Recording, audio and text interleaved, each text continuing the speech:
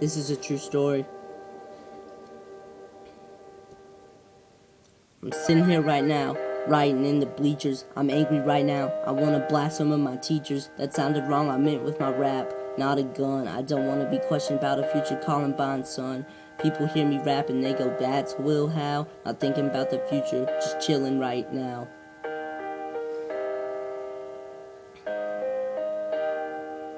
I played Madden with my dad, then I blacked out. I don't remember what happened next. I woke up on the couch, medics all around me. I'm like, yo, whoa, what happened to me?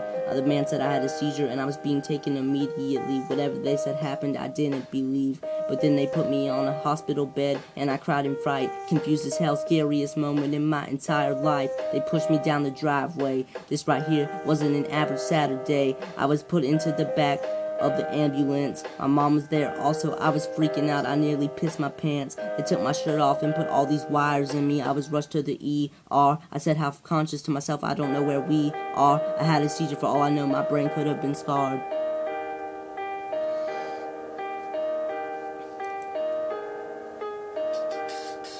I'm sitting here right now, writing in the bleachers. I'm angry right now. I want to blast some of my teachers. That sounded wrong, I meant with my rap. Not a gun. I don't want to be questioned about a future Columbine, son. People hear me rapping, they go, that's Will How? Not thinking about the future, just my chilling past right now.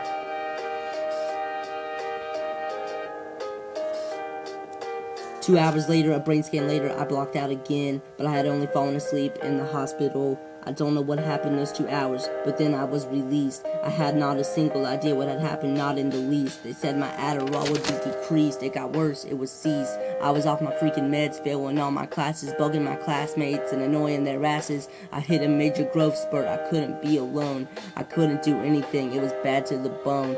It turned out I'd been having seizures for the past 6 months. From January to September 8, 2012, that was over 6 months. They had a CAT scan, and then I had an MRI. Apparently they were incredibly concerned, and I didn't know why. Then they did an EEG to make sure that I didn't have cancer. Thank God my brain was healthy, my prayer had been answered. I'm sitting here right now, writing in the bleachers. I'm angry right now. I want to blast some of my teachers. That sounded wrong, I meant with my rap.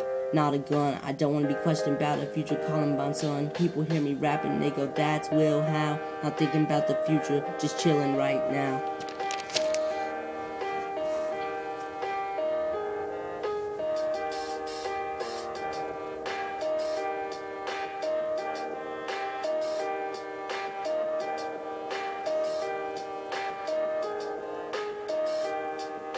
They took me to the neurologist.